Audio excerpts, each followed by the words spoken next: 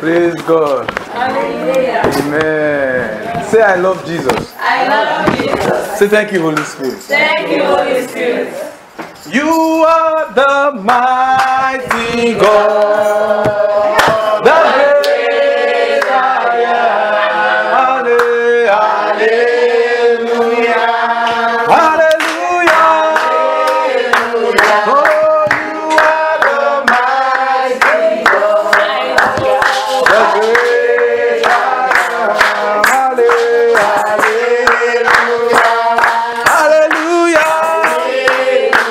Oh, you are the mighty God. The great I am. Hallelujah. Hallelujah. Oh, you are the mighty, mighty God. The great I am. Hallelujah. Oh,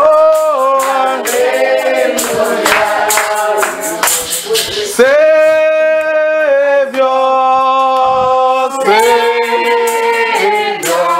Savior, hear my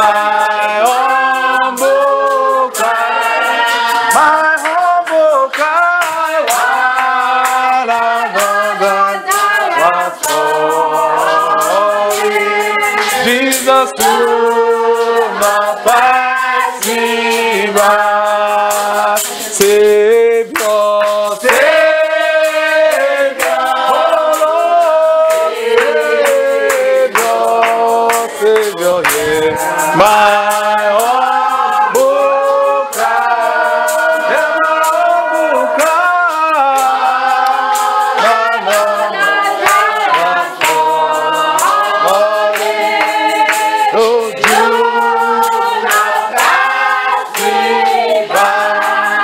Messiah, Messiah is the King, God King. Messiah, Messiah is the Lord of Lords. Oh, Messiah, Messiah. Let's sing it to him. King of Kings, Messiah, Messiah is the Lord of Lords. Hallelujah.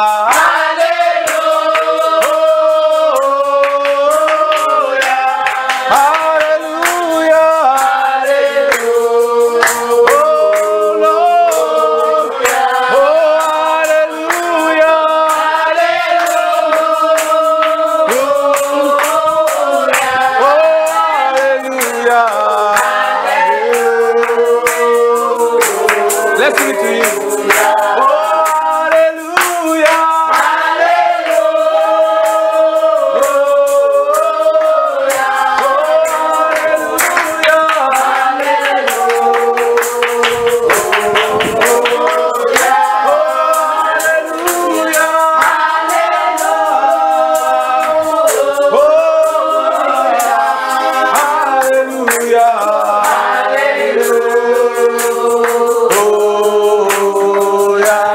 Who is wonderful? Who is excellent? Who is the mighty God? Who is the Lord of all? Who is the great I am? Who is the Holy One? Won't you sing to him? Won't you sing to him? Sing hallelujah. Sing hallelujah. Sing hallelujah. Sing hallelujah. Praise the Lord. Say Jesus is Lord. Say it again. Say Jesus is Lord. Say it again. Say Jesus is Lord. Now say to someone, say Jesus is Lord of my life.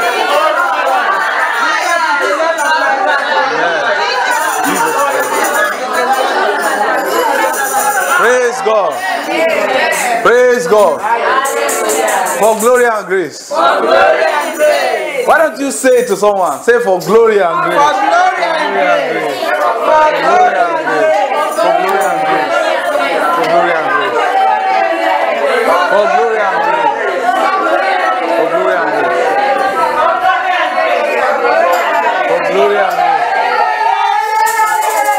Amen. Praise God. Praise God. Thank you for glory and grace. For glory and grace. Amen. Praise God. For glory and grace. Praise God. Praise God. For glory and grace. Praise God. Praise God. Praise the Lord. All right, if you want to be first in your life, fill up the first seat. If you want to be first in your life, take advantage of every first seat. Don't sit at the back. If you must be the first in your life, the first in everything that you do, sit in front. Praise God. Praise God. Praise God. Praise God. Let's sing it. Praise God. Praise God. Praise God. Praise God. Praise God. Oh Lord, praise God. Praise God. Praise God. Praise God. Praise God. Praise God. Praise God. Amen. You may be seated. Thank you. Thank you. Say thank you, Holy Spirit. Thank you, Holy Spirit. Say thank you, Holy Spirit. Thank you, Holy Spirit. So are you glad to be in class today? Yes. We have an interesting topic that the Lord, of course, every topic in the class is interesting. I want to look at the truth about angels. And by grace, with time, we'll be able to discuss it exhaustively. Let's bow our heads and pray. Father, we thank you. Lord, may Jesus be forever glorified. Amen. Lord, reveal secrets to us, even as we open our hearts and our minds to be instructed by your Spirit. Amen. Lord, show us things beyond the human reason. And by the ability of your Spirit, we'll be able to comprehend these truths. And it will continually be our everyday consciousness. Amen. In Jesus' name. Amen. Why? Yesterday morning, as early as 6 a.m. or 6:30 a.m. thereabout, that was where the Lord began to reveal the truths of angels to us. There was no place to write it better than this place. See, the truth about angels. This is, and then this side. This was where we ended. So these are the things we want to discuss. The truths about angels. Because the Lord said, Osi, I know you don't like to write in a book. So write it to me. So that I can, if you carry your Bible, you know it's there. The truths about angels. Many people do not know about angels. And most of you probably have heard of angels, but you do not really know the truths about them. And that is the reason for the fear. Because you do not know the angels. And if you can get to know who they are, then they can appear to you. Because that is God's desire, for you to see them. Now, there are about how many people on the face of the earth? 7 billion. 7 billion, right? Mm-hmm. Let's suppose there are about 7 billion people on the face of the earth.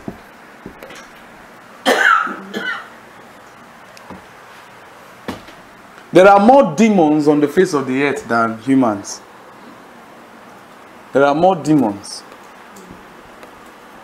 more demons on the face of the earth than humans. Demons are everywhere.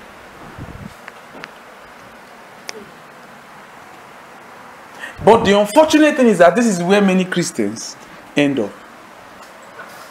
They know about the ministry of demons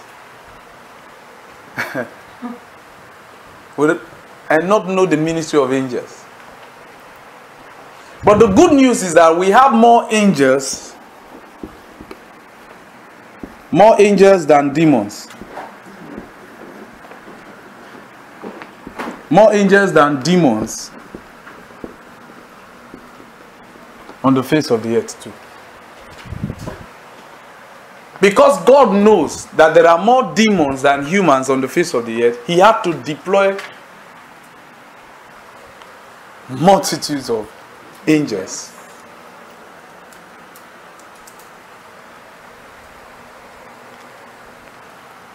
Praise God. Now there are more. Everyone on the face of the earth, right from when you were born, you were assigned to an angel, which many people call guardian angel, and he was supposed to be there with you all the days of your life. Say amen. Amen. But the kind of life you live will determine whether that angel will remain with you or walk away. The kind of life you live will determine whether the angels will still remain with you or you will now be guided by what you call the guardian demons. So there are Christians today who are even being guided by guardian demons instead of angels because of the kind of life they live. And it shouldn't be. The angel that the Lord assigns to you is not someone that desires to leave you. His assignment is to abide with you forever to the very end. That's his assignment.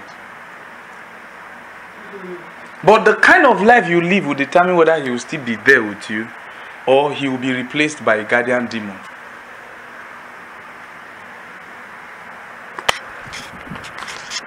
But before we get into all of that deeply,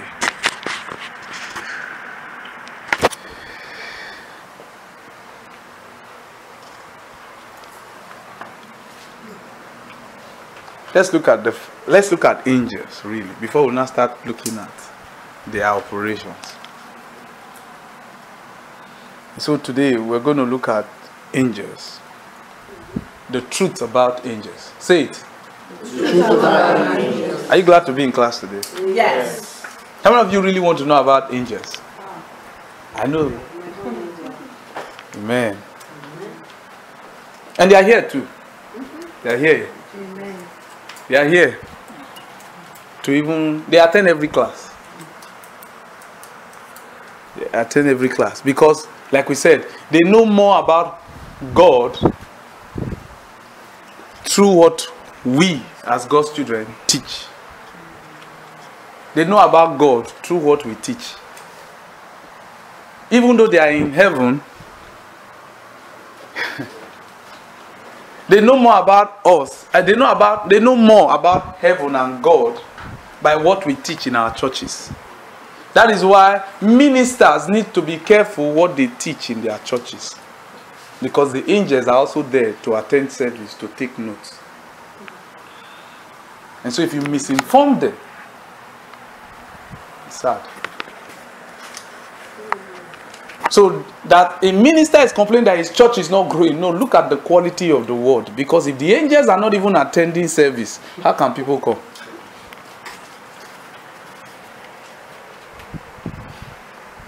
Spiritual matters are not things that you handle with sense knowledge. They are not things you handle with feelings or sentiments.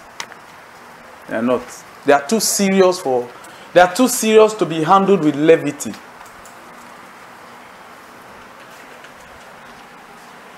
Angels.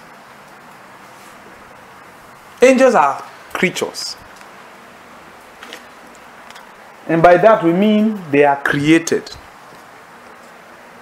The Hebrew word is bara. B-A-C dot on top of the A in front. Bara. Bara means to create. So angels were created. Say it. Say angels are created. They were created.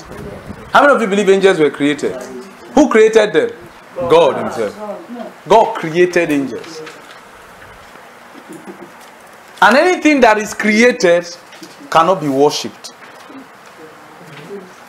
Anything that is created cannot be what?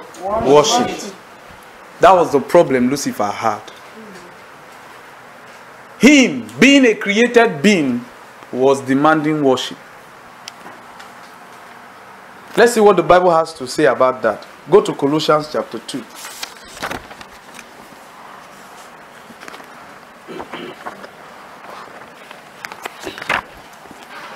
Colossians chapter 2. Evangelist Monica, can you read verses 18 to us? Colossians chapter 2.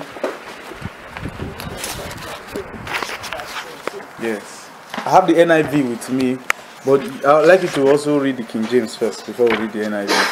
Colossians chapter 2 verse 18.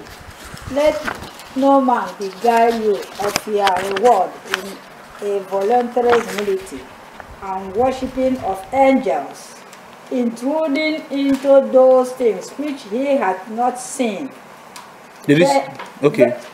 vainly puffed up by his fleshly mind. Amen. Now that may be a little too confusing for you, but let's read from the NIV. What he's trying to say there, that Evangelist Monica read to us from the Old King James, he says, do not let anyone who delights in false humility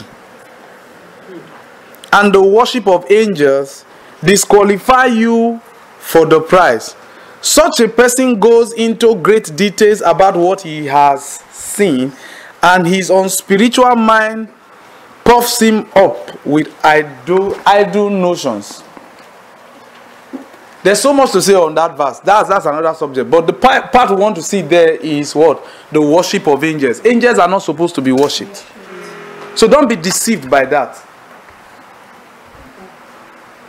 There are some churches today who are of the opinion that angels should be worshipped.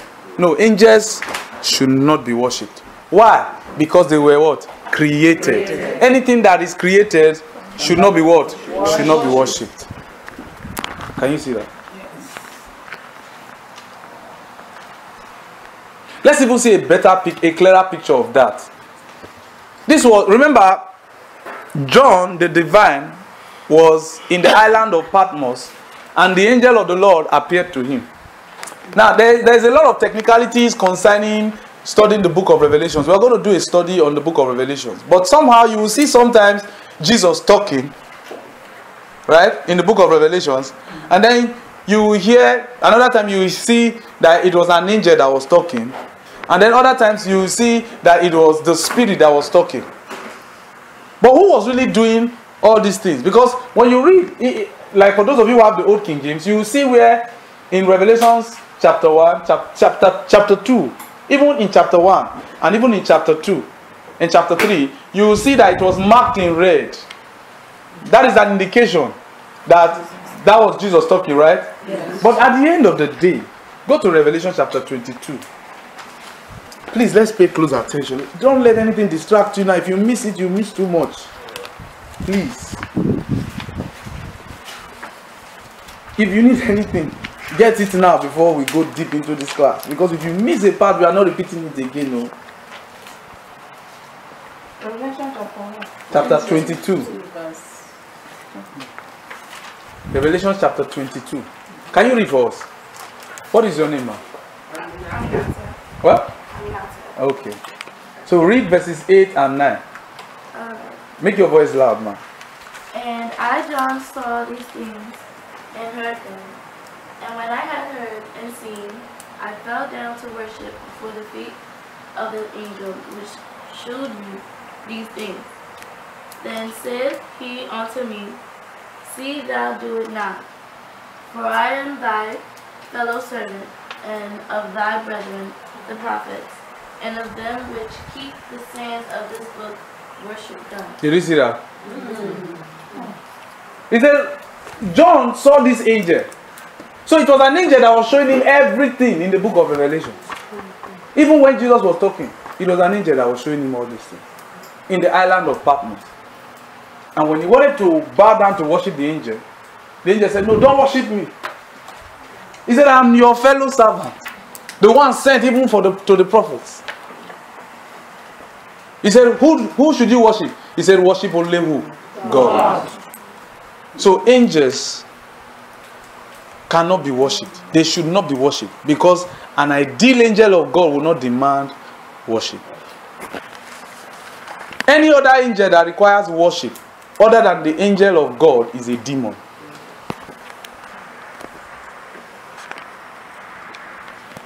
Praise God. Amen. And that is what Lucifer wanted. He wanted worship. He still wants it today. That's why he's in church. Lucifer is in church. Alright? Now there are two classes of angels. You have the good and the bad. Those are just the two classes. The good ones are what? Are the angels of who? God. And then the bad ones are what? The angels of who? Satan. Praise God. Now, there are most of you who watch movies and see that. Okay, let's put it this way. Angels are not the spirits of dead men or dead relatives. And there are many preachers who preach that. Even if the person was a Christian and died and then appeared to you, that's not an angel. The Bible says it is appointed for a man to die once, and after that, judgment. And that person that appeared to you is not a familiar spirit. I hope you know. Because we have taken time to analyze familiar spirits. You can go on YouTube and listen to that teaching. Familiar voices versus familiar spirits. So that you saw a dead relative appear to you is not a familiar spirit. That's a misconception. A familiar spirit is that spirit that tries to function like the Holy Ghost. That's why he's familiar. He tries to do the things the Holy Ghost does. So somebody can be functioning in an office of a prophet, for instance, with prophecies, but with a familiar spirit. With a familiar spirit. They see too. They see. But there's a limitation to how far they can get. And if they see someone who has the light of God, they succumb because they don't like being embarrassed. They don't like being exposed. They don't like being exposed.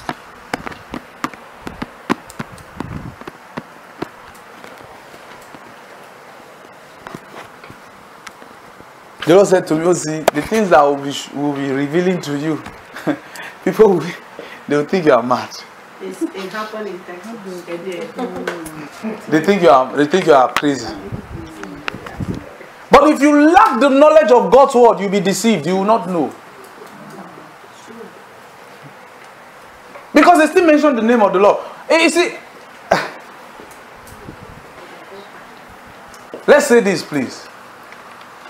Demons call the name of Jesus. Yeah, you know, sometimes there have been that wrong notion that demons cannot call the name of Jesus. They can. The 7 sons of Sceva, when they met the demoniac, what did they say? They say, we adjure you by the name of Jesus whom Paul preached. Get thee out. What did the guy say? The demoniac. He said, Jesus, I know. He called Jesus. He called Jesus. Then he said, Paul, I know. He said, Paul, who are you? So demons can call the name of Jesus.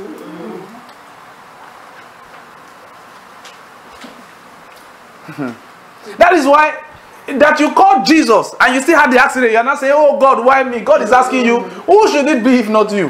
What a selfish question to ask. You call the name of Jesus. You call the name of Jesus. And that thing still happened. It is not by calling the name. It is understanding the authority behind the name. Oh Lord. We took a class on that, right? The name of Jesus. It's not by calling the name of Jesus. Because even the devils also call that name too. So I say, how dare you say that? But it's true. Praise God. So you see, the angel said, don't worship me. He said, worship who? God. So angels are not the spirit of dead men. You know, there are some movies you watch on TV. Hollywood movies. And they tell you, oh, he was my angel. You know, he came, right? You know, don't get deceived by those things. So that's why I want to tell you the truth about angels. So that you not be living your life based on what you saw in a movie. Because that's what Satan wants to do to you. If he can get you into that arena of believing what you see in the movie, then he has you. Then he has you. You don't find Satan in the synagogue of Satan. No. You find him where? In church. Someone say, what's he doing there? With all the fire that we have been praying. It is not the prayer. It is what? The knowledge. The Bible says, through knowledge shall the just be delivered. Was Judas Iscariot not with Jesus? Yes. How come the fire of Jesus did not burn him up? He was still eating with Jesus. So how can you say, what is Satan doing in church?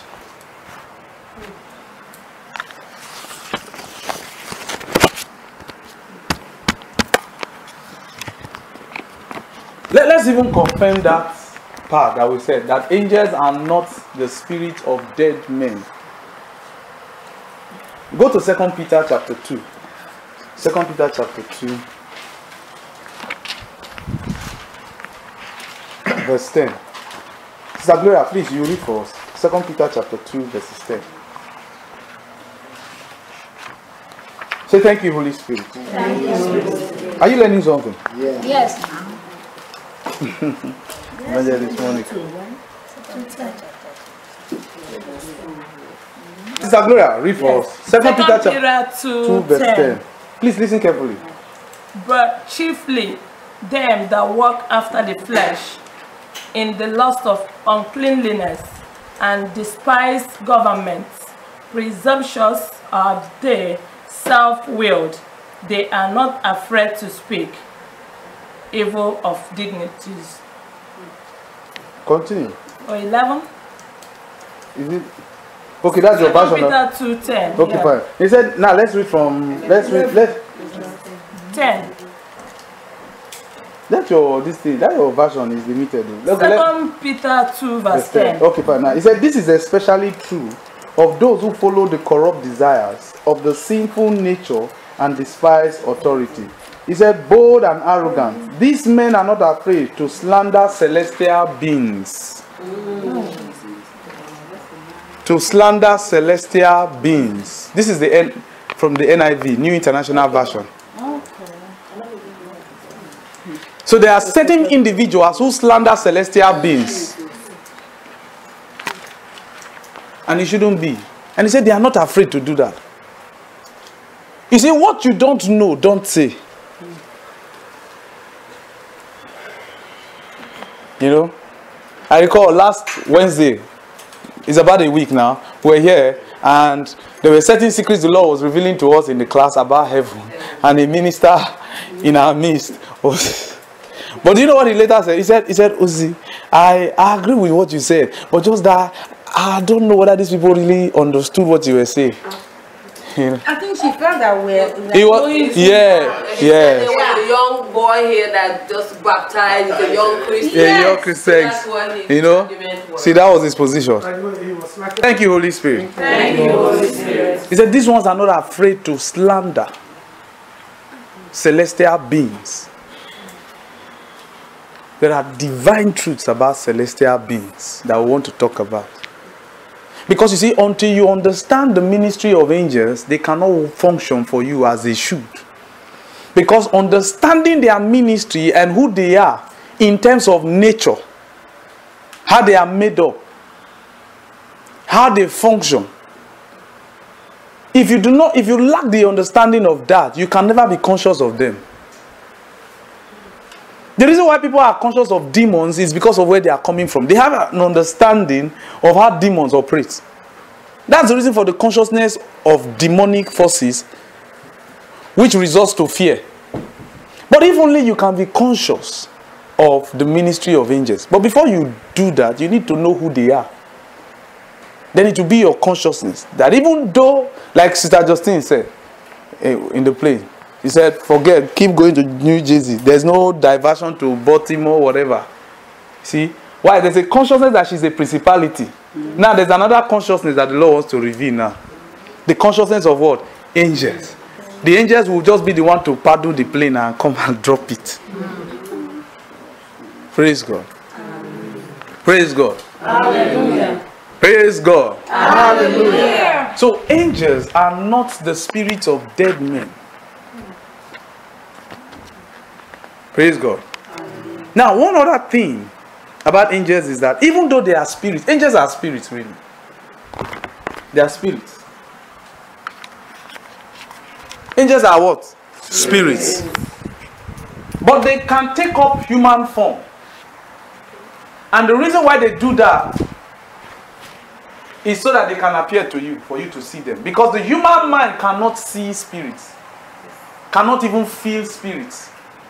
Neither can understand spirits or perceive spirits. And that is the reason why these angels, that's why these angels can do what? Can appear, can take up human form. That's what we're trying to say. They can take up human form. Now when you read Psalm 104, let's go to Psalm 104. Psalm 104.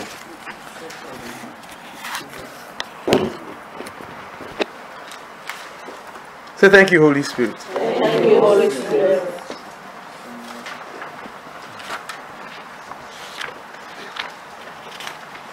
Psalm 100 and what? 4.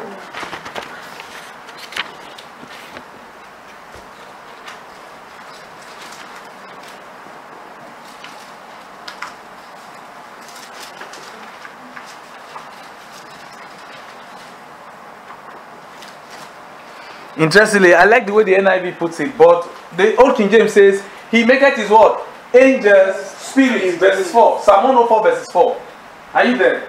Yeah. Salida, where's your Bible? Okay, you share with this sister. He said He makes His angels what? Spirits. Say it again. He makes His angels what? Spirits. Spirit. His ministers what? My goodness. Mine is different. In best one is messy. Don't worry, we'll talk. That's the NIV. That's what I also have here. We'll come to that. That's even a beautiful expression. That's a beautiful expression. Please pay close attention, please.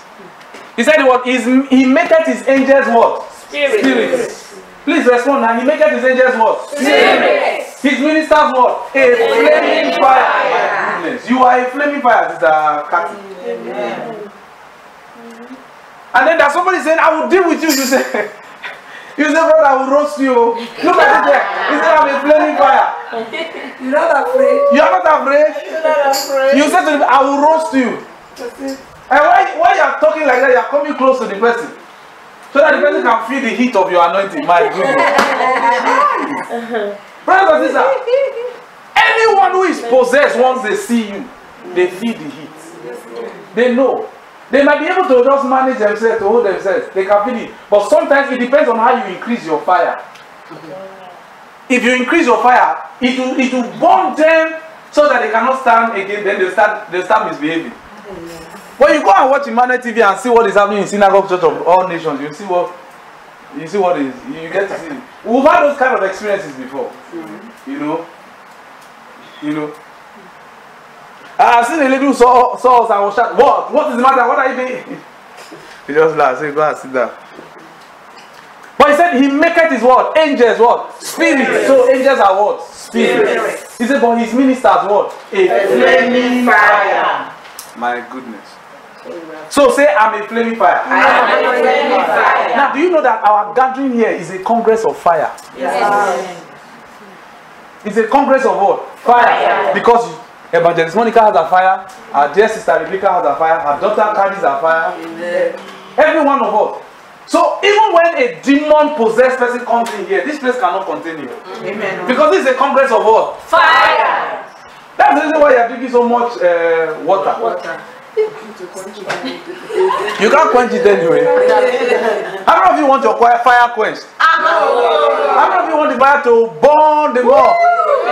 Amen. So the more you burn, the more you drink water, right? Yeah. Praise God. Anyway, just teasing anyway. Now look at the NIV. Something we want to bring up there. From the NIV we read. He said, He makes winds His messengers, flames of fire His servants. Now He makes winds. W-I-N-D-S. The word winds there is from the Greek word pneuma. Pneuma. And pneuma means what? Wind.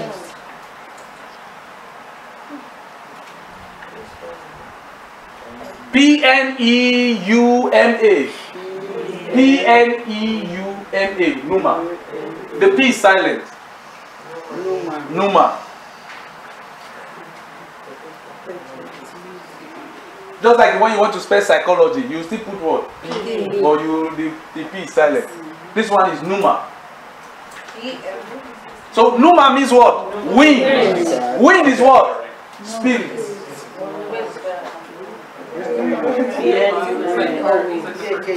Please, let's be orderly. Let's be orderly. It's a class. Wind. W-I-N-D.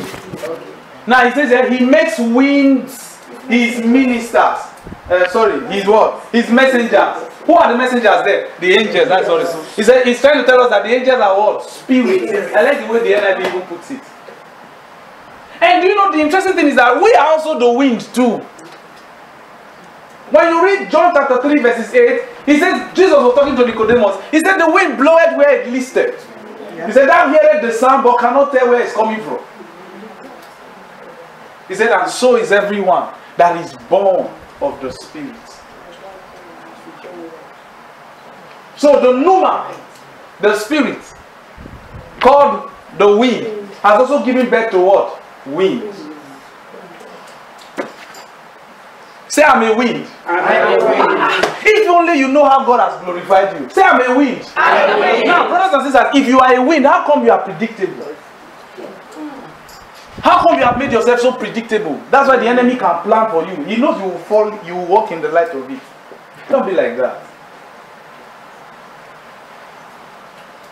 Let's suppose you have an unbelieving husband. He begins to say, I know this is what, let me just set a trap for her so that he can find faults in you. It is because you are not conscious of who you are. Even as you step into your home today, you say, I'm a wind. I'm a wind. I'm a wind. Say, I'm a wind. I'm a wind. My goodness. We are talking about angels, so we are moving into another. Dear God, let's come back. Say, I'm a wind. I'm a wind. I'm a wind. Say it again. Say, I'm a wind. I'm a wind. Do you believe it? Yes. So nothing should kill you in an accident. Yes.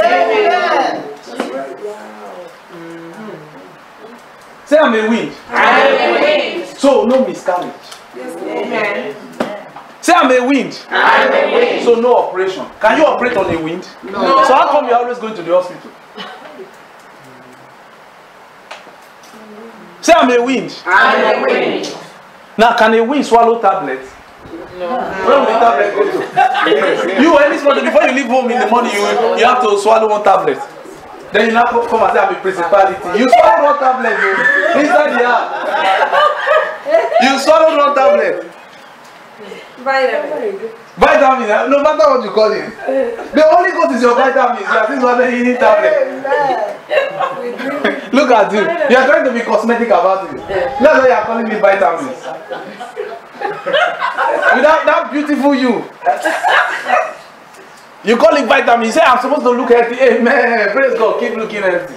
Who made this body? God. And He's telling you what you need. He said, Proverbs chapter 4 verses 20. He says, my son, give attention to my words. Incline thy ears unto my sayings. He said, keep them before your eyes. Let them not depart from the midst of your heart. Why? He said, because they are life unto those who find them. And what? And medicine. The Hebrew word is mape. Medicine to all their flesh. Medicine. Mape, M-A-R-P-E. With a small sign in front of the E. Up. Mape. The word mape means what? Medicine. Yes. God's word is the medicine, not the vitamin C. Yes. Or vitamin C. You have become so used to drugs, eh? So like the day you will not even take drugs, your body itself will be rioting. I know. Your body will just be, hey, tablet, oh, tablet, oh, tablet, oh, tablet. Oh. Hey, who you? When your body is rioting, you say, body, in the name of Jesus, comply. No tablets. Body comply. Say it, say body comply. No tablets. Aren't you tired? You swallow one thing. Are you a jazzist? Are you a native doctor? Only native doctors swallow things. Think about it now. Imagine Jesus. Imagine Jesus. Think about it. Imagine Jesus. You, this beautiful you. Imagine Jesus. Jesus does not wear perfume. He never wore perfume. You that wears perfume. You, this beautiful you. Imagine Jesus carrying tablets. With which mouth would that? Even the tablet will be afraid to even enter that mouth. Tablet. The tablet will say, Jesus, you? No, I'm not entering. No, I refuse to be swallowed. Even the tablet will tell Jesus, Jesus, you are very fine. What is that tablet coming to do? Have you not seen it? The more tablets you take, every tablet has a side effect. True or false? True. So why are you taking it? You have become so conscious of tablets. And God wants you to be conscious of what? His word. Angels. His word. Amen. Some people will say, enough of me call me and ask me whether his diabetes medicine is here. People ask me, how much do you pay for the diabetes? It's amazing. Diabetes. Is that my diabetes? My diabetes, I like that. How much did you buy it? How can you address it as what? My diabetes. Shame on the person. And that's even an adult. Oh. Imagine somebody's father behaving that way.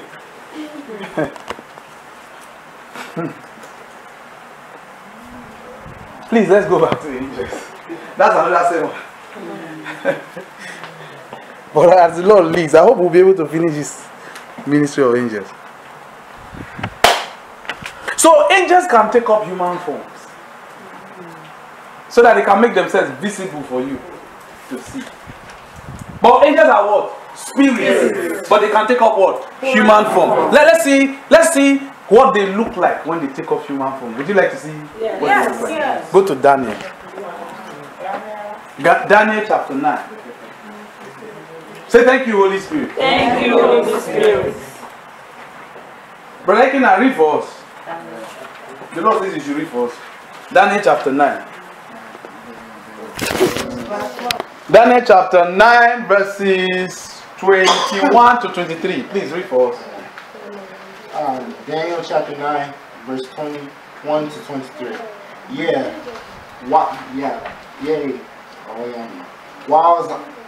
While I was speaking in prayer, even the man Gabriel, whom I had seen in the vision at the beginning, being caused to fly swiftly, touched me about the time of the evening.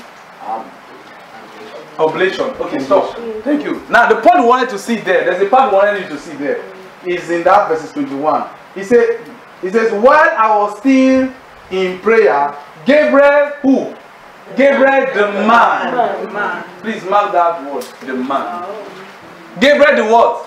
The man. Bring the man Gabriel. Okay, so your version has it that way, even the man Gabriel, right? So he said, Gabriel the man I had seen in the earlier vision came to me in what? In swift flight. About the time of the evening sacrifice. Now the old King James says oblation. Now a normal human being, an ordinary human being cannot take a swift flight. True or false? True. That's why it's the wind. I like that. That's why it's the wind, right? Now, Gabriel, we know who Gabriel is. Gabriel is one of the archangels. But when he came in form of what? A man. He had no wings. And you know the Bible says, do not hesitate to entertain strangers. It says, for some have entertained what? Angels unawares. Be nice to people. Some of you are just not nice to people. I don't mean here. Maybe. But some people are just naturally not nice. And it shouldn't be. It shouldn't be. And you call yourself a Christian. The Bible says, do not hesitate. He said, don't hesitate. You are trying to be suspicious. Even when the person is even coming to rent an apartment in your house, you probe him and probe him and probe him and probe him. And the person becomes tired and says, what is this, God? Okay, madam, I'm not staying again. Let me go. You have been believing God for tenant for the past 2 years. Now a tenant has come. You are probing. The Bible says, do not hesitate to entertain strangers. Even this tenant is coming to pay rent. It's not as if he's coming to live for free. All you need is to listen to the voice within you. He will tell you all you need to know about him. What if he keeps lying to you? All you need is to listen to who? The voice within you. That voice is the Holy Spirit. He will tell you everything you need to know about the person. But how do you listen to the voice without knowing the word? The Bible says Abraham was sitting under a tree. He saw 3 men come. He didn't know them. He ran to them and said, please come. He invited them. But he didn't take them into the house. Why? Because he didn't know them. But he made them sit under a tree and went to prepare food for them to eat. Only for him to discover that it was even the very God Almighty himself that came in form of a man with his 2 angels. God Almighty. What many Christians do not know is that God always takes a stroll here on the face of the earth. And he comes in form of man. And believe me, he likes to be in the midst of his people. That's his desire. That's his delight. And he probably had paid you a visit. And you know, he doesn't even have to come wearing the best clothes. Go and read the story of 2 Kings chapter 7 from verses 1. The Bible speaks of the 4 lepers. To this day, nobody knew them. Nobody knows anything about these 4 lepers. But these 4 lepers were the ones who brought abundance to Samaria. And that was the last we saw of them. And the intriguing thing about these 4 lepers is that they were always in agreement. 4 lepers, always in agreement. And the Bible says, as they walked to the Syrian camp, God amplified their footsteps. There must be something about these 4 lepers. They are not ordinary men. But they came like lepers. So probably somebody has come to your home once for help. And looked destituted. Hopeless. But you chased the person away. Not knowing it was an angel of God you were chasing away. Think about it. Remember, Elijah visited a lady and said, remember the Shunammite woman, right?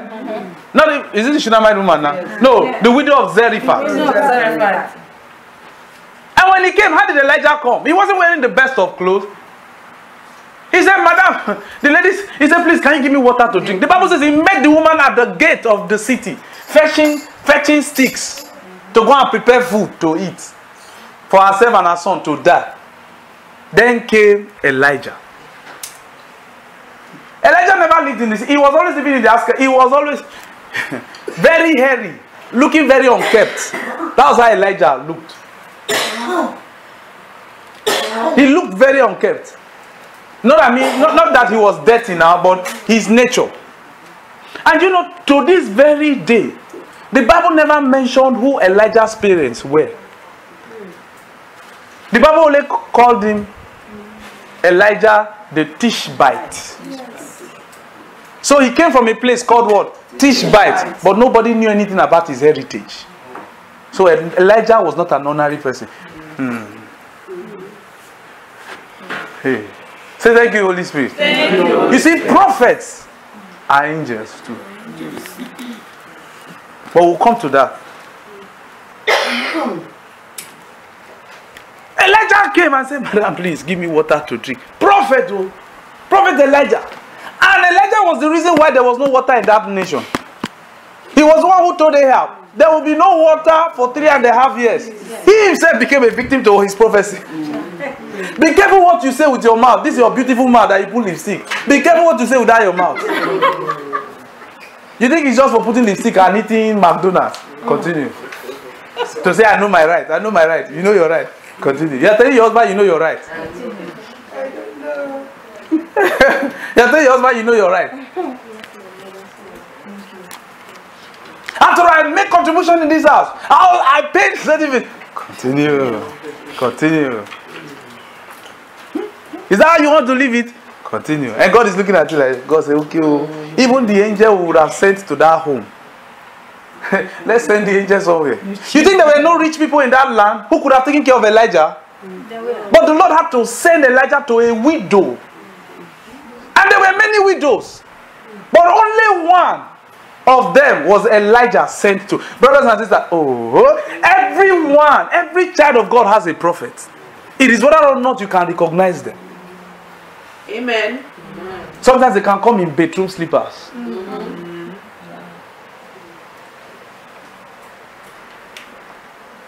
The first time we were coming to the United States, we were sitting in the plane with a lady. And this lady saw us reading a book. The person we were to come to live with in America said, the day we were to leave Nigeria for America, they said he went on a business trip. I finally discovered that it's a trick that people make, that they don't want people to come and live with them. And this was winter. It was January. It was cold. But God is merciful. Oh, yes. That was how this lady assisted us.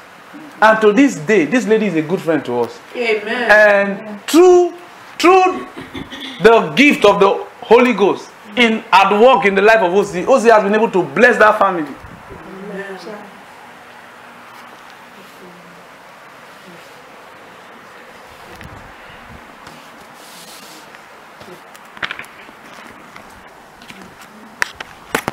Be of help to people.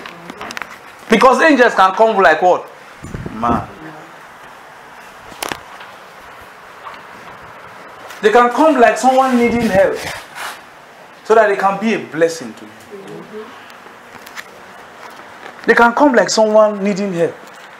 There's a sister who called us from Philadelphia and she was telling us she owns a shipping company. Young lady owns a shipping company. She's doing well in her business. But somebody gave her a number and then she called us concerning marriage. That relationship, nobody wants to marry her, that she's believing the Lord for partner, this and that all the men that have been coming and going, they don't stay, they always leave. Then the Lord said, tell her that there is someone who comes to see her, but she always kick him out. So we said, ma, there is a guy who comes to see you, the Lord said. You always chasing me away. You don't like to see his face at all. You don't like to see his face at all. Then the Lord, then we asked the sister, true of us? She said true. Sometimes she bangs the door at him. Get out, I don't want to see. Get out. Then the Lord said, tell her, go and marry him. What an instruction. But you know, I was very safe because we were safe because it was a phone call. We were not seeing face to face. I can imagine she would have just said, are you okay? I mean, she owns a shipping line. She owns a shipping company. That kind of person. What can the brother give to a lady who owns a shipping company? Is it recharge card you want to buy? You can't buy recharge card. She's believing God for an answer, whereas the answer comes by the door and she's chasing him away. And she's growing. She was telling us on the phone she's not getting any younger. If God knows you were not getting any younger, He sent you a brother. You will bang the door. Get out! I don't want to see you. Then the Lord said, tell her to be nice to him. Then the Lord said, tell her something she does not know. So we asked the Lord, what should we tell her? Then the Lord said, tell her there is a king in him. Wow. So we told her, there is a king in that guy. Marry him. Wow. You see, good gifts may come in rough packages sometimes. You want to marry a ready-made. We were in Abuja some years ago, and we visited a church, and the pastor was preaching. A female pastor. She said, some of you want to marry a man who already has a car, who has everything, who already has a house and all that. Then guess what she said? She said, don't forget, the car came to the house before you. So you might live before the car. The car came before the house. I have never forgotten that statement. In Abuja.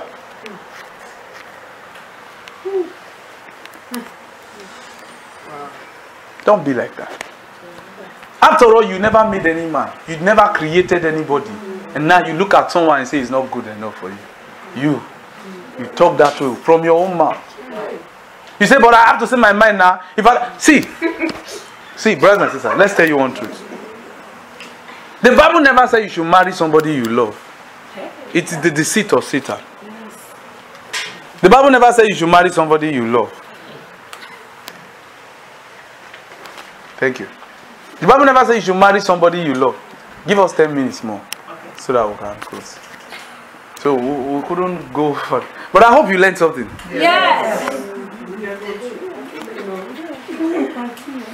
We'll continue. The Bible never said you should marry somebody you what? You love. The Bible said, husbands, love your wives. So that means she's already a wife. So he actually married somebody he did not love. So he said, husband, love her. So the Bible never said you should marry somebody you love. Don't get fooled by this Western concept. Because God is not civilized though. God is not modern. God is not an American. This is our Jessica is having. She said, she's smoking. God is not civilized though. See, settle. When you say you wanted to serve God, are you sure you were honest about it? When you say Jesus is Lord of my life, are you sure you were honest about it? Because Jesus will tell you to do things that will. We sang "I Surrender" a while ago, right? Are you sure when you were singing that song you meant it, or you were just trying to be emotional about it? Don't be a mongrel. Don't be a mongrel acting that way. When you say you want to serve God, are you sure you were honest about it?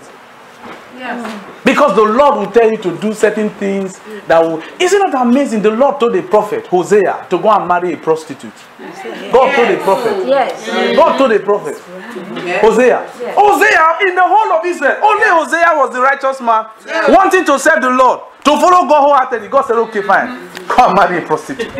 What a gift the Lord gave a prophet. And Hosea went to marry a prostitute. I'm telling you, I celebrate the grace of Hosea. God bless him for who he is. Hosea has a different calling. we bless Hosea. But the Lord is trying to show us patterns. Hosea. Was it Isaiah? There was another prophet. Was it Isaiah? The Lord said he should prophesy for all over the nation Israel naked. Jeremiah. God said he should not wear clothes. A prophet. My goodness. You that say, oh God, use me. Are you sure you are sincere about this? Oh God. God, use me for your glory. I want to be like God, use me the way you are using Osi. Okay. You don't know what Osi has seen.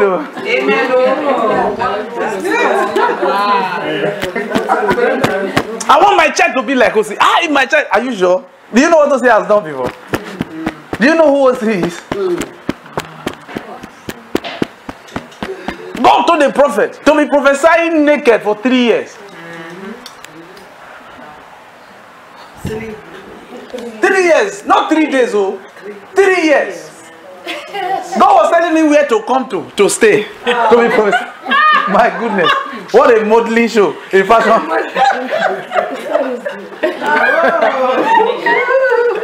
You see, God is not. God never. See, this is the beauty. See, you need to understand. God is not civilized, though. He's not modern. He's not. See, we are not telling you this to run away from Him now. That's not what we're telling you. Because in God there is safety. The reason why that was the experience God had with Jeremiah. That was his destiny for his call.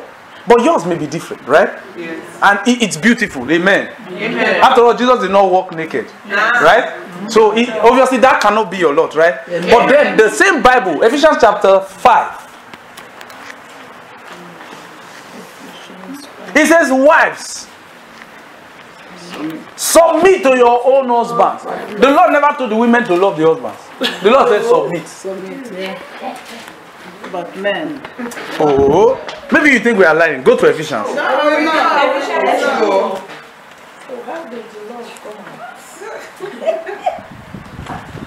Because God knows you're asking a question. You say, how did the Lord come about that, right? Yes.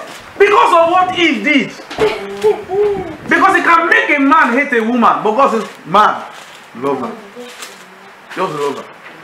Because God knows the woman will be full of flaws. He says love her. Sister Johnson, read it to us, please.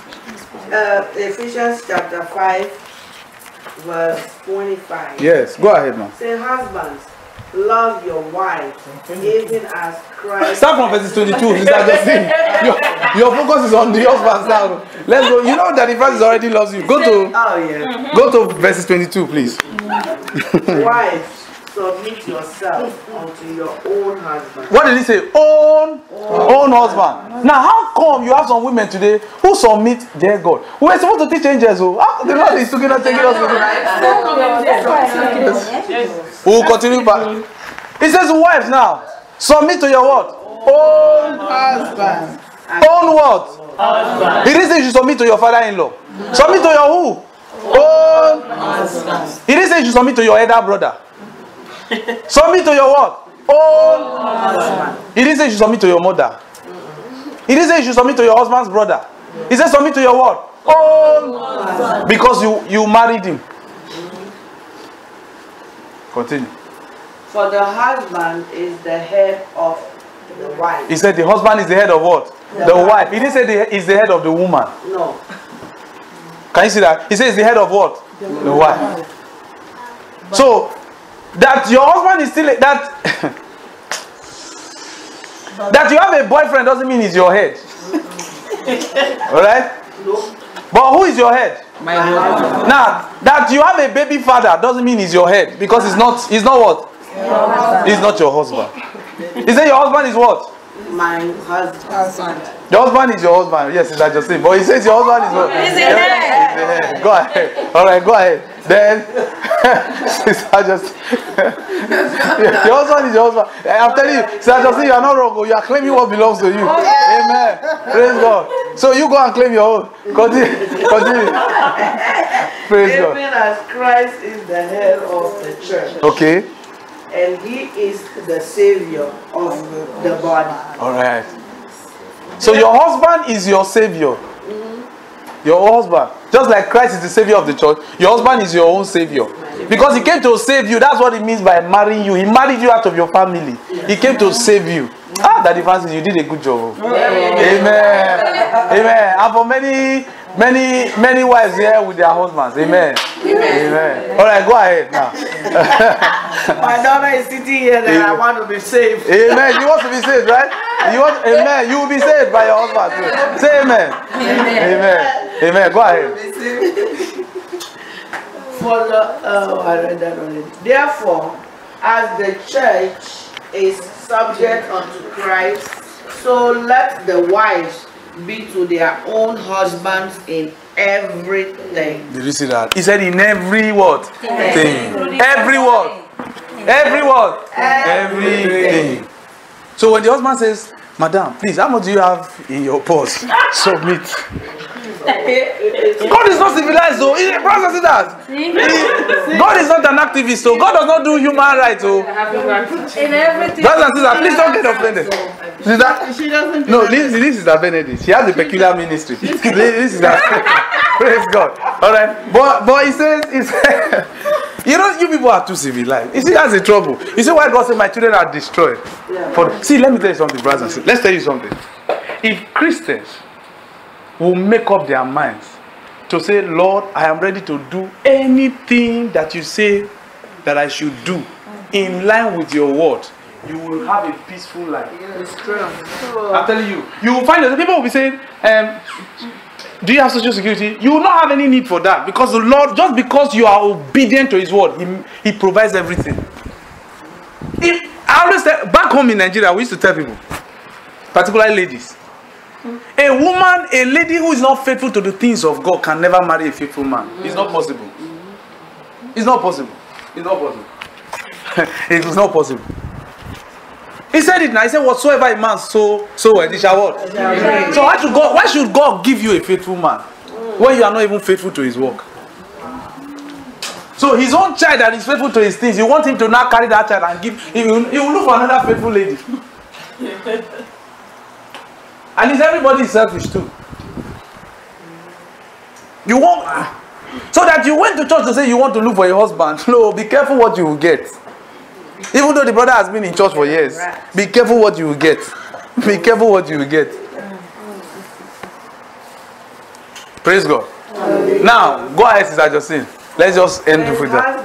Husbands now. Love your wife. Love your what? Even as Christ. Wait, husband, do what? Love your wives. Even as Christ did what? Love the church. And did what? And gave himself. So a husband should give himself for his wife. So why are you complaining? Just because your wife's car stopped on the highway and she called you, you were in your office, why should you be angry? Give yourself for her. That's what marriage is all about. You see, with this understanding now, telling us that Jesus himself gave himself for the church, you are now beginning to see, for those who were in that last Saturday's class, that marriage is not between a man and a woman. It is between what? Male and female. It is spiritual. Praise God.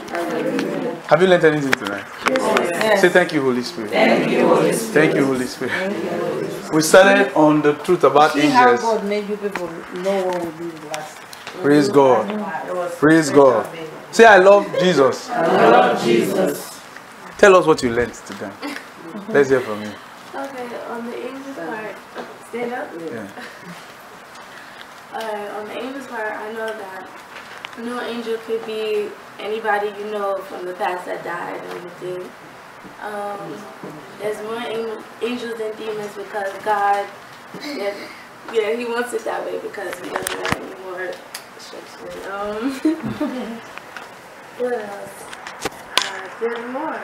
Well, on the marriage part too, we just learned that the husband is the savior of the wife, not necessarily the woman, just the wife. And you like that fast? You also want to come and save me from your mother, have you? She said yes. So you want someone to come and save you from your mother? Okay. Praise God. Sister Rebecca is a wonderful mother.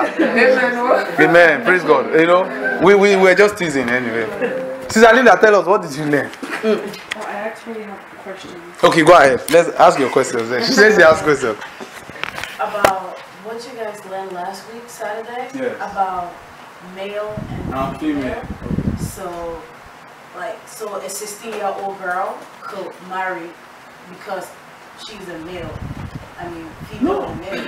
Well, it is possible, yes. But you see, the point is this. It's not about age, right? That's what you're trying to drive at, right? It's not about age. Yeah, After all, we were not told the age of Eve. no. Neither were we told the age of what? Adam. Alright? So you are not wrong in that sense. But you see, the thing is this. Even when adults, we live in a society where even adults are behaving like children. Alright? So is there hope for even a 16-year-old child? We have some mature. We have some matured ones. Good. Now the question is this. What is the quality of the word of God in the life of a 16-year-old child? The fortitude of the word. That's what you have to look at too. And then also the person who is even, the thing is not even about the lady now. It's even about the man that wants to marry this lady. What is the fortitude of the word of God in your spirit? Because you see, obviously the lady is going to learn from you, the man. You get it? So it's not about the age thing. But go ahead. But you know, we have some mature men that went and married because they want to get out of their parents' house. Yes. They don't have the word. Some of them are very ignorant. They don't know the word. You see, those are the kind of people you should not even near at all. Because they will use your life to do trial and error. They will use your life to do test running. Let me try and see. And that's the reason for sometimes you find a man, he's married 3 times. Or a man is married twice. Now there are peculiar cases anyway. Okay, where the lady could be unreasonable. But didn't you know this before? Okay, sir, maybe I didn't know. Maybe the man didn't know the things of God. But it's something now as a child of God. Haven't come into the kingdom. Let's even leave those who are not born again. You as a child of God. Haven't come into this kingdom. First of all, define it. What kind of life do you want for yourself first? Because the kind of life that you define for yourself will determine the kind of man you will attract. The kind of life you define for yourself. Because you see, for instance, now let's say Osi is in ministry, right? And the Lord has a special call for Osi. Now, even though Osi sees many ladies, Osi cannot just marry any person. Exactly. No matter how close they are. Osi cannot just say, I want to marry you. Because that lady can either make the ministry move forward or destroy it. Exactly. See? So you see, when you look at the future, because you see, the person you marry is a reflection of the kind of future you have defined for yourself. Yes. The person you marry. I want to marry. Oh, yeah. So, who do you want to marry? I want to marry this sister. Just by looking at the sister, we already tell the kind of future you have designed. So, we can say, brother, are you sure you are very well? Okay, let's discuss this matter. Or his sister says, I want to marry this brother.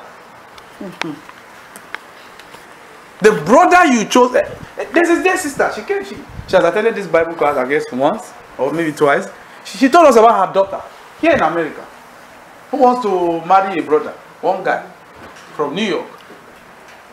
And this is even the interesting part of the whole thing. When she came to me after the Bible class, she said, please pray with us. My daughter wants to marry. And the guy is coming, we're getting to know him.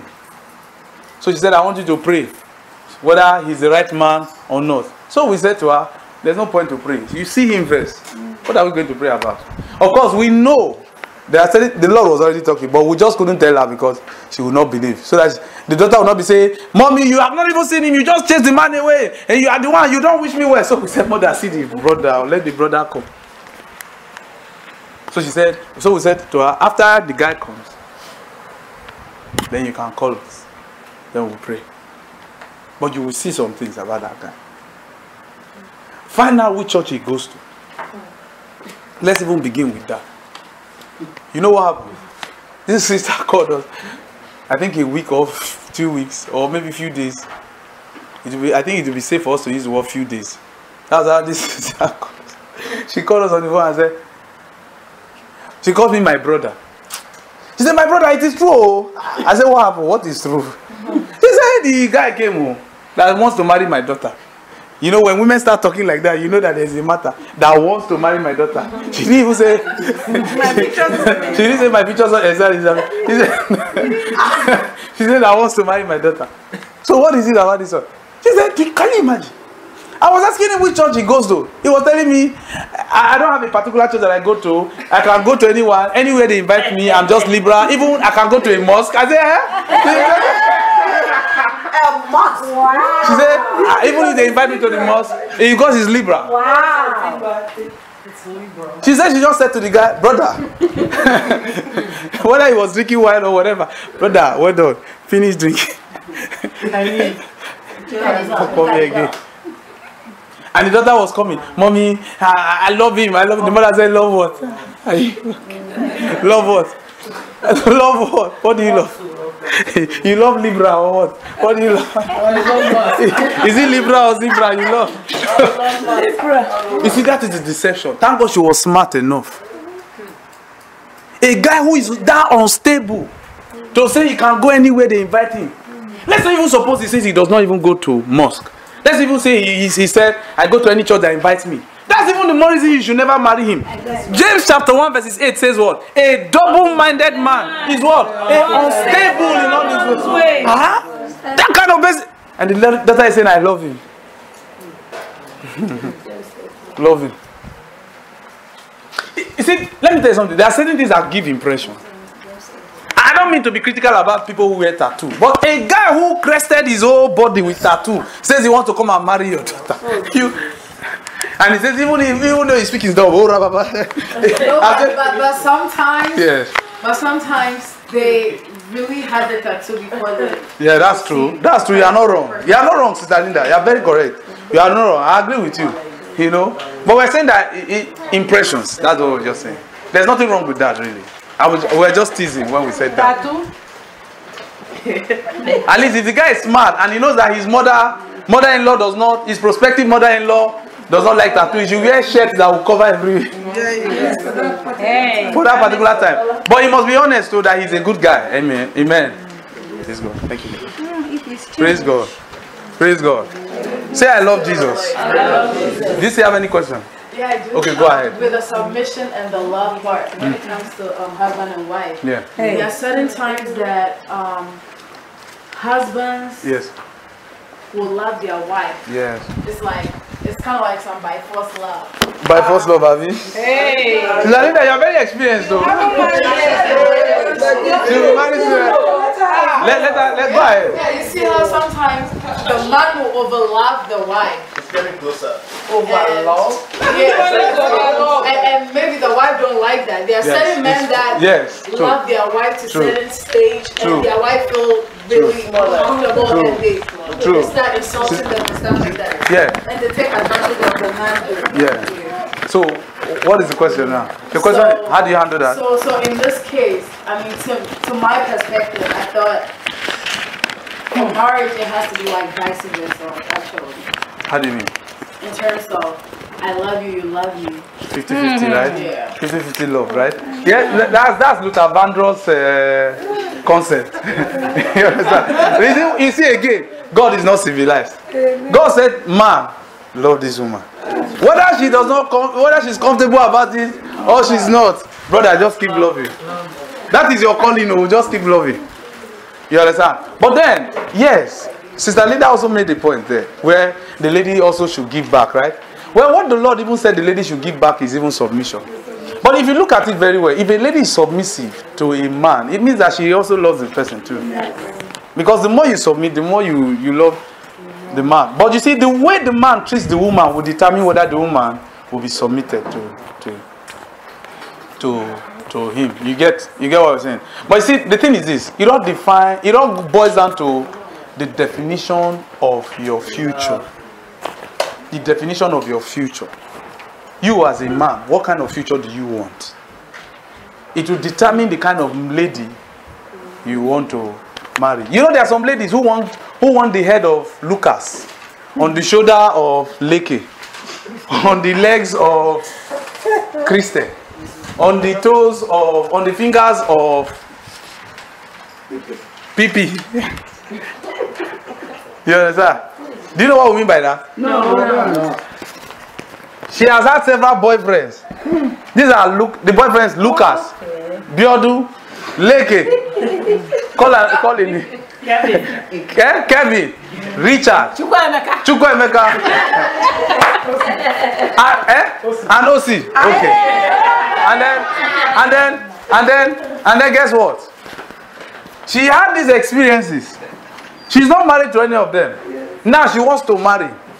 There's a part in Kevin that she liked. She liked Kevin's nose. She said, I like my husband to have this Kevin's nose, even though things did not work out with Kevin.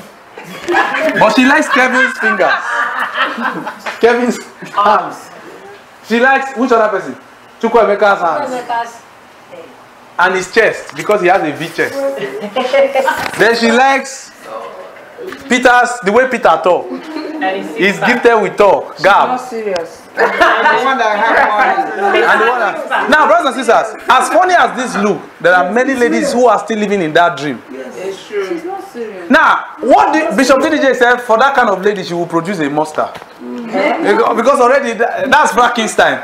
The head of Kevin with the nose of Lucy. I mean, the same thing too for the men too. There are some men who want to marry. I recall Dr. Krefudola was teaching one day. He said before he got married, he was always praying to God. He said, God, I want to marry a woman who loves you more than she loves me, so that I can be very safe. Let her love you more than she loves me. And then he said, God, you know what I like in a woman? You know I like legs. Straight legs. I like straight legs. Then people started laughing. He said, whatever, dude, I like legs. He said, so how did he meet his wife? They were in a prayer meeting. He was the fellowship coordinator. And as they were praying, the Lord said, open your eyes. And she was sitting over opposite him. And she was wearing tight. So the Lord said, look at her. He said the first thing he saw was her legs. And said the next thing he said, hold on, I rebuke you, Satan. Get it behind me, get it behind me, get it behind me. Get it behind me. Get it behind me. Then the Spirit of God said to him, shut up. You said you like legs. I'm showing you now. He said he closed his eyes. Then they were all praying. The lady was busy praying too, closing her eyes. Then the Lord said, look up. He looked at her again. He said, they didn't know the reason why he was shouting in tongues was because he was trying to shut down the voice. Yes. They were thinking he was really in the spirit. Yes. So be careful the next time you hear somebody shouting in the spirit. Be careful what he has seen that's making him shout. He said, but at the end of the day, he's married to her. He said, but when they got married, this is the funny part.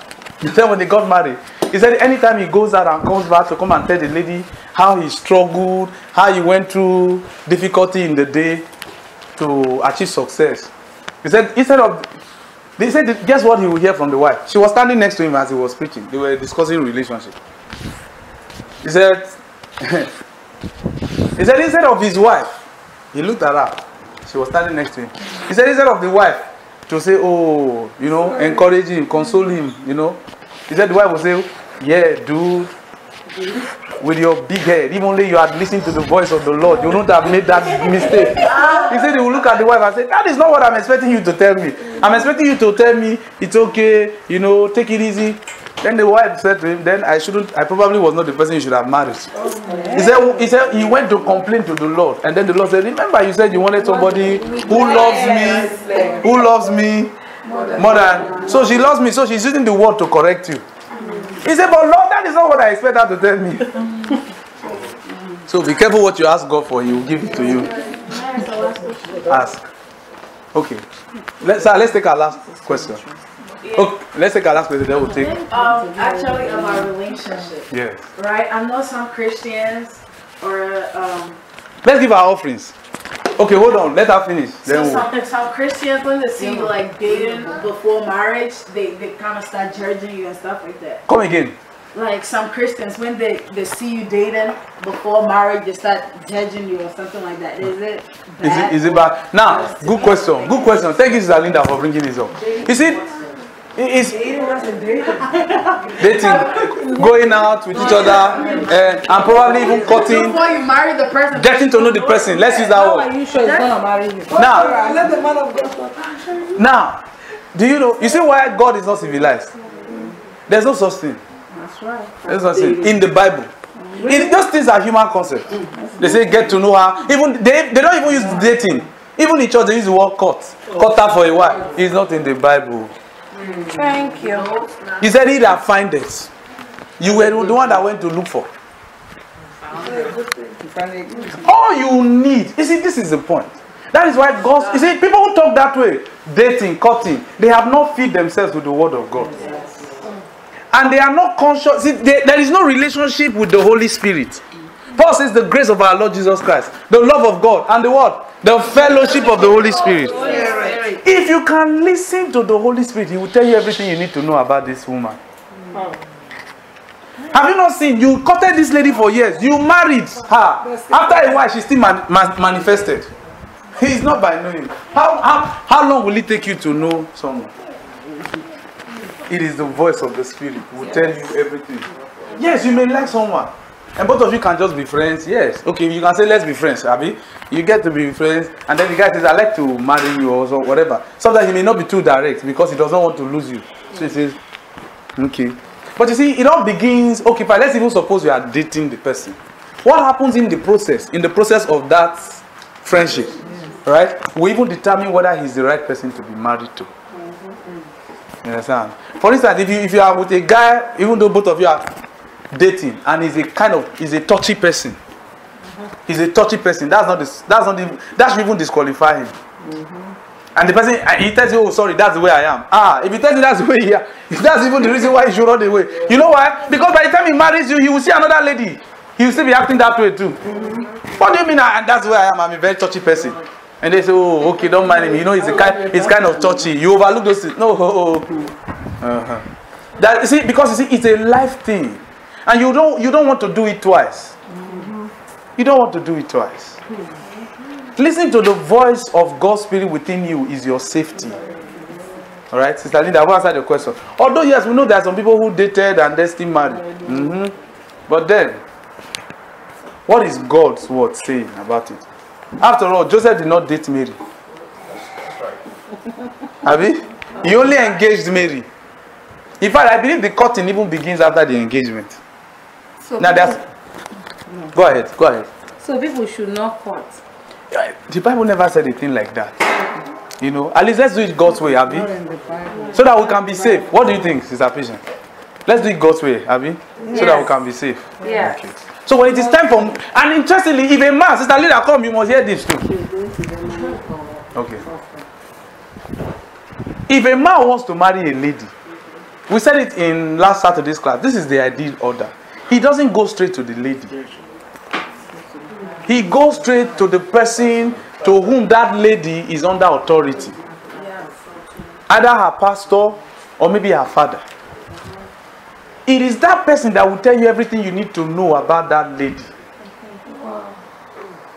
Then from the things you have heard from this person, you'll be able to make your choices. It will help you know how to pray. Whether this person is still the right person to marry for your future. Because the things that you heard, look at it and reconcile it with the future that you want. Does this person fit in? If not, quietly walk away. You didn't miss anything, you didn't lose anything. After all, you never had a contact with her. So when you see some ladies who say, somebody, I can't believe this man did this thing to me. We were supposed to get married, then later he changed his mind. You are just funny. You are funny. What happened? He came to you, Abby? Yes, he wasn't even supposed to come to you. And the reason why he wasn't even supposed to come to you was that God's original plan is that you are under authority. We just read it. And so because you said, but my parents are not here, my mother is not here. How about your pastor? My pastor doesn't know me. That's the reason why nobody should marry you. That your pastor doesn't even know you. You mean nobody knows you in church? That means you are liberal. That means there must be something suspicious about you. She's a bench woman. Okay, that the first is you before Brother Franklin. Yeah, my question is, like you said, it's always good to go and marry, to find out. Yes, sir. Before you go. Yes, sir. The pastor who was here on Wednesday, yes, sir, said you can be so spirited, anointed, but if you're not careful, you go and marry a demon. True. He's not wrong. You see? That's true. Oh, yeah, you can marry a demon. That depends. Continue. Because you can see some pastors who are anointed, but their wives are dealing with different spirits. True. You are not wrong. Yes. How can things happen like that? Okay, fine. Now, first of all, you see, before those kind of things happen to God's children, it is because of, please listen carefully. It is because of disobedience.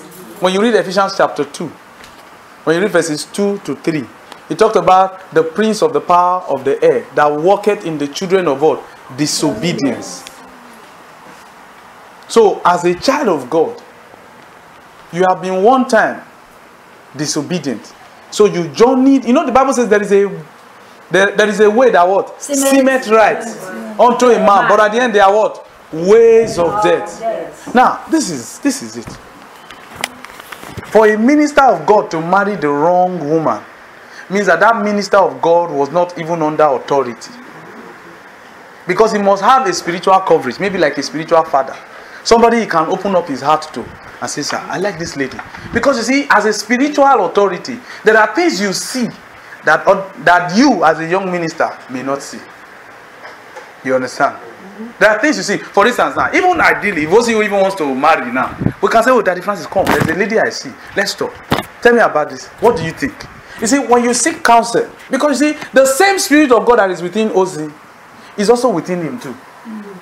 And concerning this kind of matter, Osi may be prone to becoming selfish, where he can become blind to his own opinion. That is why there is a need for Osi to share it with someone who is even elderly, to say, give me counsel. Because you see, the person will not be seeing it from Osi's perspective now. He will be seeing it from an independent perspective with the influence of God's Spirit, without any sentiment to say, I don't think you should marry this person. You see that? So when you sign a minister who makes that kind of blunder, it means that he was not submissive. And funny enough, for those kind of ministers, they themselves know. They do know that if they take it to their spiritual father to go out, or their spiritual authority to discuss it with, they will not approve of it. They themselves know. They know.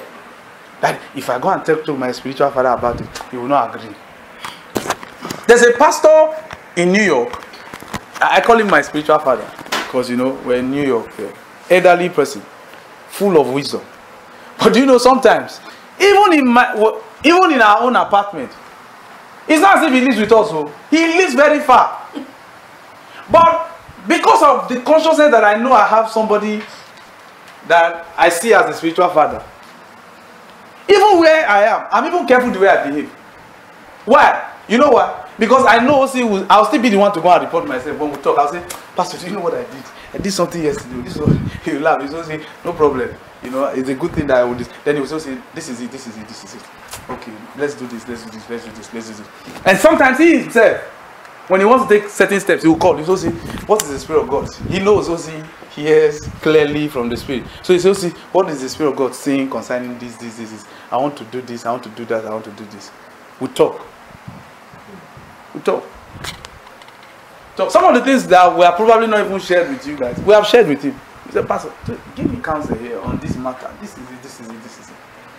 We talk. See, constant relationship with the person you see as a spiritual authority. You know? Osi, sorry. Does that have anything to do with like forcing prophecy? No. That's witchcraft. When you force prophecy. Thus said the Lord, you should marry Lucy. That's witchcraft. That's witchcraft. The pastor. Oh. It's like, what did God say about this? No. He calls to say, I want to do this thing. What is the voice of God's Spirit saying about this? Most of the time I'll say, let's pray. But you see, God has been so good to us. Because even while we're talking, the Lord is talking. Sometimes I tell people, we tell people, be careful what you say to Osi. He's listening. I mean, God loves Osi that much. Amen. He talks to Osi freely. Freely. It's not by fasting and prayer. No, he just loves Osi to talk to Osi freely. You understand? So he himself is very conscious. He will say, Osi, what is the Spirit of God saying concerning this? So sometimes we can just be talking. And if the Spirit of God is not saying anything, we can keep quiet. Sometimes, now this is another funny thing that happens. Sometimes I may say, Pastor, this is what I think. At least from the Word of God. Because you see, it is not, you don't know everything in the Word. At that point, the Spirit of God will not talk. But I'll say, Pastor, let's look at, the Bible says this. Let's not do this. Let's not do that. Let's not do this. He's 65, but there's this lady in his church he liked. He was saying, I said, Pastor, we know you like this lady. Yeah. He's not married. He was not married. He was not married. To this day, he's not married yet. But he's 65. So he said he likes this lady. This lady is in her 30s. So he likes, they are always together. And she's a member of his church. So he said, what's it about? So we said, Pastor, talk to her.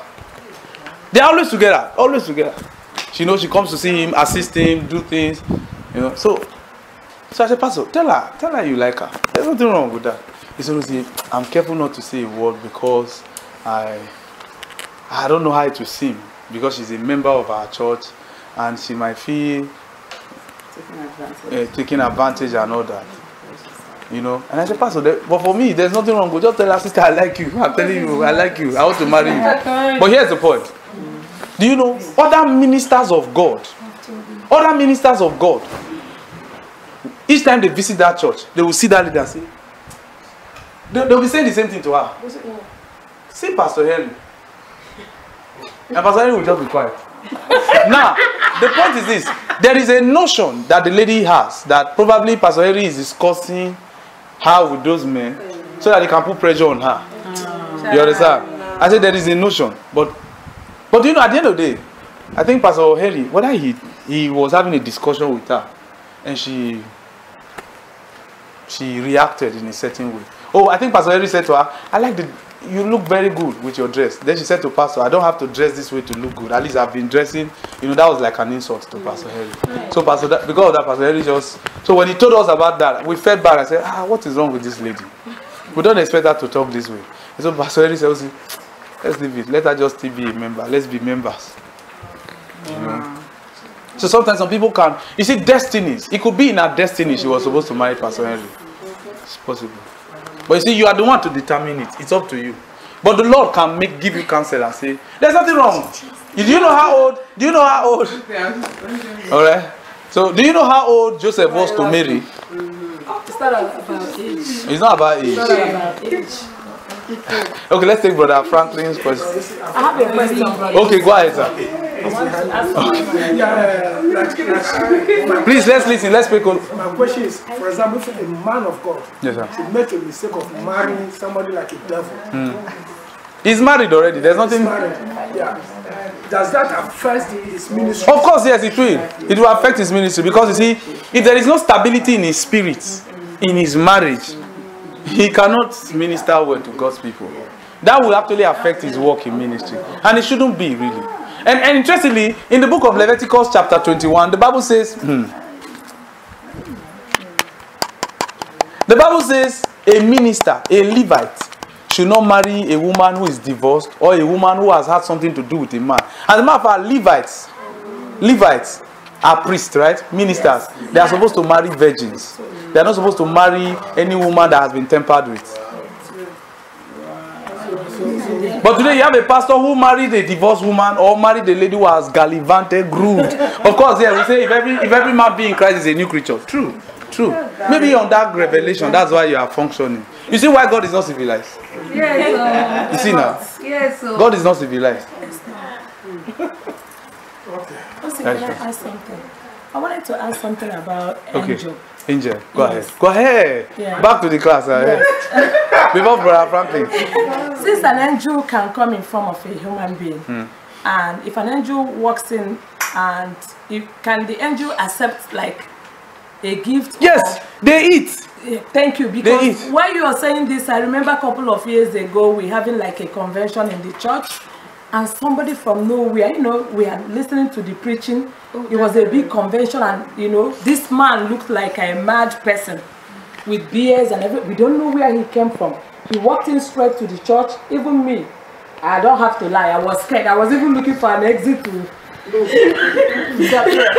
if he gets to that extent. But eventually I noticed it's an angel, So when he came in, some of the ushers tried to offer him something, but he said, he just did his hands like this. We are all looking at him, So I said, okay, when we offered him this, is it that angels don't eat? No, the angels eat. Because when he left, we didn't know. No, it is a choice. Sat at the back chair. You never can. When he left, nobody knew where you never can tell the instruction the Lord gave him. You understand? So yes. Yes. Maybe he has visited somebody and eating them. No, not necessarily. Not necessarily. God sends you He can send an angel for a definite mission. Okay. And in the instruction, if they are not told to eat, they will not eat. Okay. But of course, they have the right to take initiative. We'll come to that maybe next week when we look at we just started the introductory part of the ministry of angels, the truth about angels. But Franklin, ask your question. Okay, Brother Osi, my question is, it's not a question, but it's a feeling that I'm putting to you. Okay. That for Christ's sake, marriage is something that, for example, if my house is burning with fire, my marriage is not good. And Brother Osi, you're expecting me to come and sit down and listen to you or do something in God's house. To be honest with you, I can't do it. Yeah. This is what is killing most of church members. So, on behalf of this class, please, let's do the part 2 again. Of the marriage? Yeah, let's do part 2 to the time that God will say, okay. I know God loves marriage. Yes. God eyes is on marriage. No, you see, God desires marriage. That's what He's looking forward to, even in heaven, right? Amen. Praise God. But the point is this. The point is that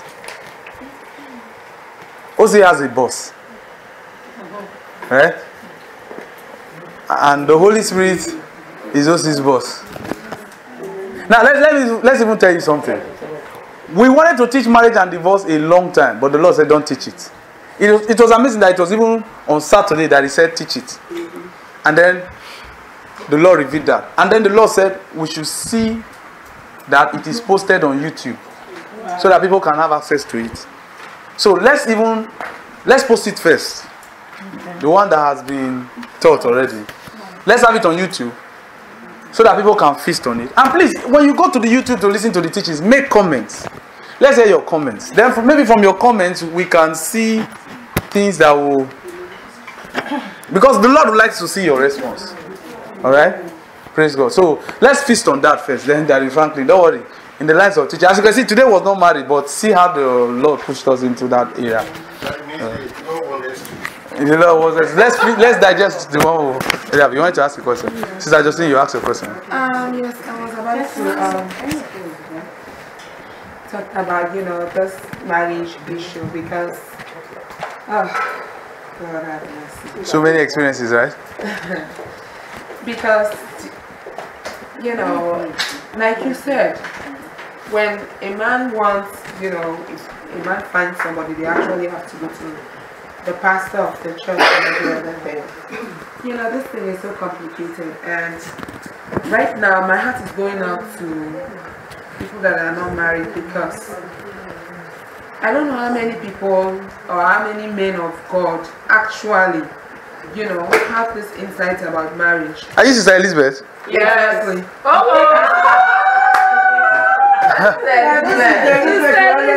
you Sister Elizabeth? Oh, that's Sister Esther.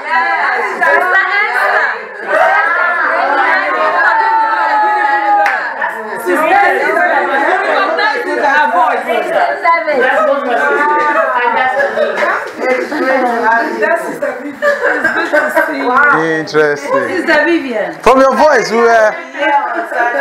Okay. Go ahead. Amen.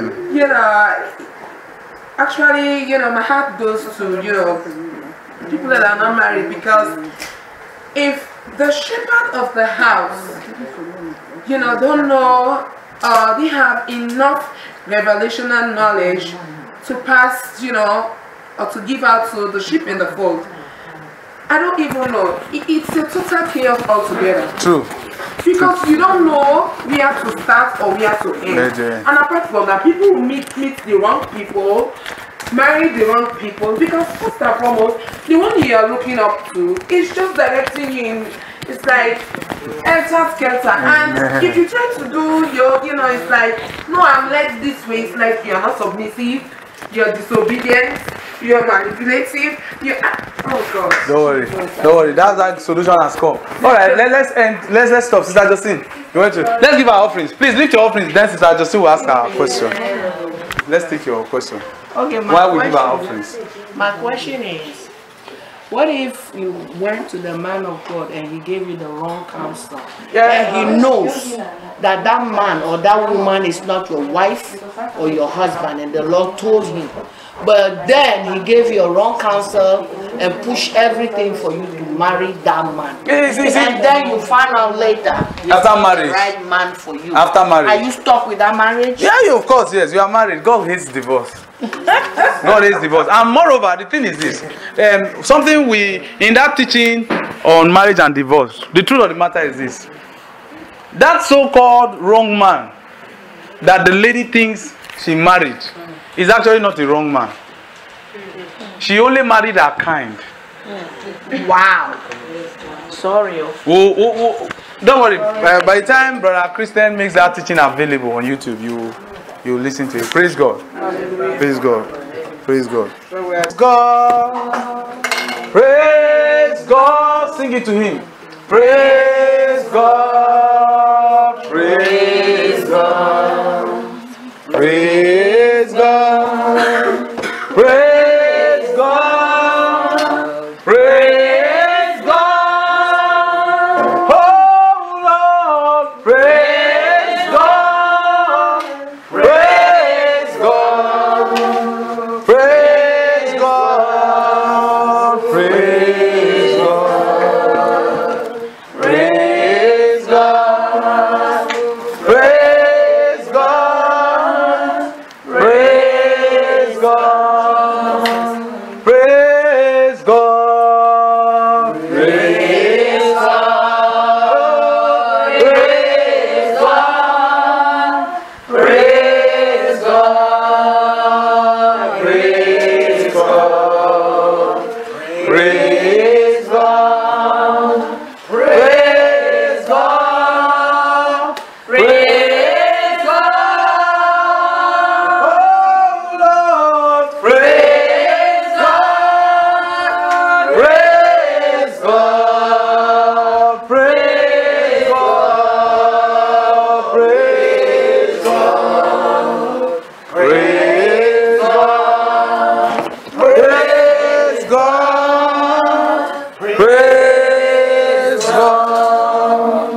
May the peace of God be with you. May you prosper and flourish. Amen. In the mighty name of Jesus. Amen. May the right hand of God uphold you. Amen. In the name of Jesus. Amen. For glory and grace. For glory and grace. Sister Linda, I would like you to come and bless God's people and dismiss the class.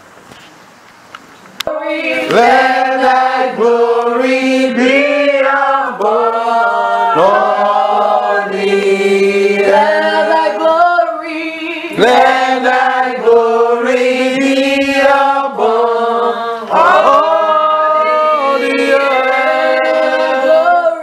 Let thy glory be above all the earth.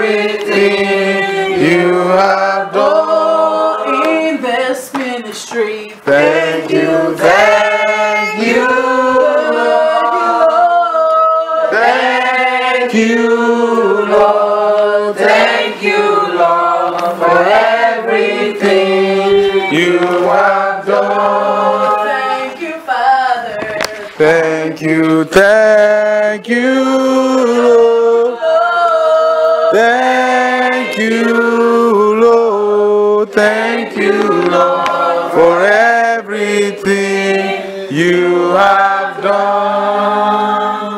Our Lord Jesus Christ, the love of God, and the sweet fellowship of the Holy Spirit be with us now and forevermore. Amen. Surely, goodness and mercy shall follow us all the days of our lives, and we shall dwell in the house of the Lord forever and ever. Amen. Amen. Glory for glory. For glory and grace.